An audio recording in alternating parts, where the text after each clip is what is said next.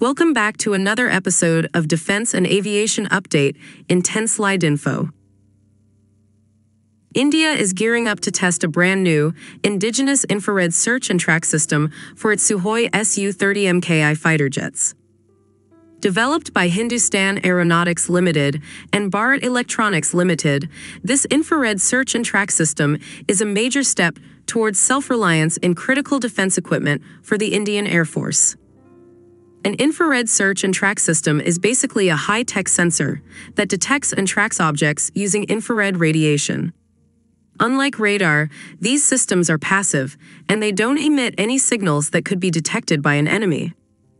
The new Indigenous infrared search and track system boasts some impressive features like long-range detection, wide field of view, high-resolution displays, and automatic tracking. The trials for this new infrared search and track system are expected to begin later in 2024. If successful, the Indian Air Force plans to equip their upgraded Sukhoi Su-30MKI aircraft with this cutting-edge technology. This indigenous development not only strengthens India's defense capabilities, but also paves the way for future advancements in aerospace technology. Thanks for joining us today on 10-slide info. Don't forget to like and subscribe to our channel for more defense and aviation-related news in a descriptive and informative manner. Thank you.